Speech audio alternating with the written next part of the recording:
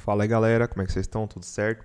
No vídeo de hoje eu quero reforçar com vocês a importância de vocês terem atenção na hora de se inscreverem para o concurso do Tse Unificado, porque a página de inscrição aqui do Sebrasp é importante que vocês não cometam alguns equívocos aí, porque senão isso aí pode custar caro para você depois, tá? Então, o que eu quero chamar a atenção aqui de vocês nessa página da inscrição? Por quê? Aqui eu estou tampando a minha imagem, né? Do outro lado tem a fotografia, inclusive você tem que tirar uma fotografia com fundo branco, cobrindo todo o seu rosto.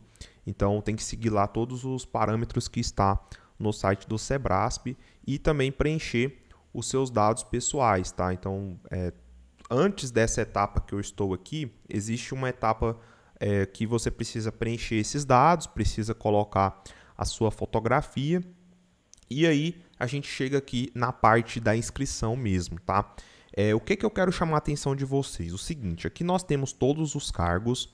Muita gente vai ficar na dúvida assim, mas eu quero fazer para 2 cargos diferentes, como que eu devo proceder? Então, você vai ter que fazer 2 inscrições, tá, pessoal? Então, você vai fazer, nesse primeiro momento, de um cargo, vamos supor, vamos fazer primeiro o analista judiciário da área administrativa. Então, você vai proceder com essa inscrição primeiro, fechar todo o processo e depois reiniciar o processo fazendo outra inscrição, tá? Então, vamos lá, vou mostrar para vocês aqui. Então, vamos supor que você queira fazer primeiro o de analista, né? Aí você escolhe, estou usando como exemplo aqui da área administrativa. Aí você vem em próximo, né? E aí você vai escolher o local da prova. Olha o que está escrito aqui, ó, localidade da prova. Então, nesse primeiro momento, você vai escolher o local de prova. Você pode fazer, vamos supor que você é de São Paulo e você quer concorrer lá para o Acre. Então, você vai escolher a vaga para o TRE do Acre. Olha só. Parece ser coisa besta, pessoal, mas você pode ter certeza que muita gente vai fazer besteira aqui, tá? E eu quero também reforçar que, se você for fazer 2 inscrições, pelo amor de Deus, cara, faz uma inscrição para o mesmo local, as 2 inscrições para o mesmo local de prova, entendeu? Porque senão você vai, vamos supor, você vai fazer inscrição para fazer a prova, sei lá, aqui lá em São Paulo, e a outra inscrição você coloca para fazer a prova lá no Rio de Janeiro, por exemplo. Porra, você entendeu? Tem que ter cuidado, tá? Às vezes, num descuido ali, você acaba vacilando. Aí, quando sai o comunicado de prova, você olha lá e fala, mas por que num lugar eu tô aqui, no outro eu tô no outro? Porque, às vezes, você não se atentou a todo o processo de inscrição, tá? Então, assim, de preferência, cara, tira um print da tela, sei lá, dá um jeito de... Porque eu acredito que vai aparecer essa informação na GRU, tá? Mas, assim, para não ter nenhum risco, cara, de você, né? Beleza. Então, vamos lá. Você vai fazer a prova em São Paulo, você vai escolher o Acre, por exemplo. Então, vou colocar aqui próximo. E aqui, galera, toma muito cuidado. Porque o que acontece? Você está percebendo aqui que não temos, ó, as vagas para deficiente. Olha que estranho, né?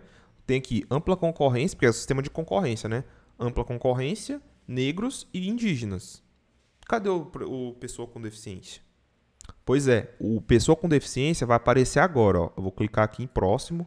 Olha lá. E aqui, cara, é um detalhe muito, muito, muito importante, tá? Inclusive, tá até cortando a minha tela aqui. Não era para cortar, não. Deixa eu ver se eu consigo... Aí. Aqui, ó. Galera, olha que importante.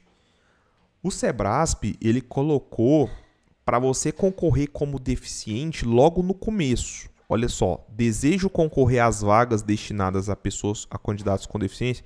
Se você clica aqui e dá o próximo, você vai concorrer como deficiente. E por que isso é tão importante, galera? Porque às vezes você não lê, às vezes você passa rápido e normalmente o nosso cérebro ele faz o que está primeiro, né? Então, eu acho que o Sebrasp deveria colocar a opção não desejo concorrer a pessoas com deficiência no começo. E não na segunda opção. Porque às vezes a pessoa ela já marca essa primeira e já vai para o próximo. Olha lá, fui para o próximo. Aí você já aparece lá. Qual que é o meio de pagamento? Guia de recolhimento, CAD único, doador de medula óssea. Então aqui, ó, nessa situação aqui, eu nem me atentei, eu fiz minha inscrição para pessoa com deficiência. e eu não me enquadro nela. Mas às vezes a pessoa vai fazer rápido e não percebe. Então toma muito, muito, muito cuidado, pessoal, na hora de você fazer a inscrição. Porque numa dessa, velho, você faz um negócio totalmente errado e aí isso aí vai te custar a vaga, tá bom? Então, muito cuidado. Terminou aqui, emitiu a GRU, deu o próximo, vai aparecer a GRU, beleza. Você paga a GRU e depois você reinicia o processo de inscrição. Você pode fazer uma inscrição para técnico, lembrando que essa prova vai se dar no dia 22 de setembro, na parte da tarde, e o de analista de manhã, que também vai ser no dia 22 de setembro. Não há choque de datas, tá? Se um cargo for analista e o outro for técnico, não há choque de datas. Desde que o analista é só um dos analistas. Não dá para você se inscrever para mais de um. E lembrando que se você fizer mais de um pagamento para o mesmo cargo, vai valer a última inscrição realizada, tá bom, pessoal? Então, toma cuidado, esses detalhes. Parece ser besteira, mas, cara, pode ter certeza que muita gente vai fazer, vai ter muito equívoco aí, tá bom? É isso, pessoal. Valeu, um abraço, até a próxima.